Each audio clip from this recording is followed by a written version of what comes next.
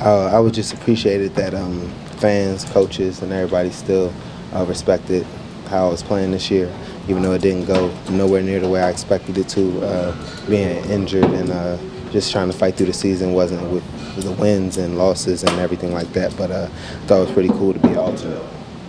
Do you think you're going to be playing in Orlando? Hold on to that hope? No, I don't think I'm going to be playing in Orlando. Either way, I'm getting a surgery right after the season, so I wouldn't be able to play.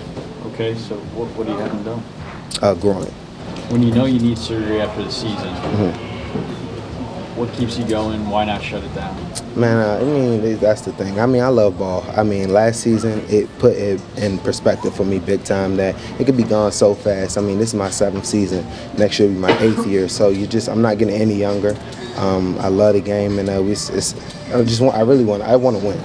I want to win really bad. I want to win with my guys, and I feel like with me out there, it gives us the best chance to do so. And I don't want to cut them short. I mean, everything that we've been through, especially with my rehab and stuff. So I'm in a different place. I'm in with a different perspective, and I just want to be with my dudes. And for them to vote me as a captain and everything, I feel like I have an obligation more to them to make sure I'm out there and doing what I can do. And you're still optimistic this could be the week that you get that win? Oh, no, for sure. Yeah, definitely. Good guys.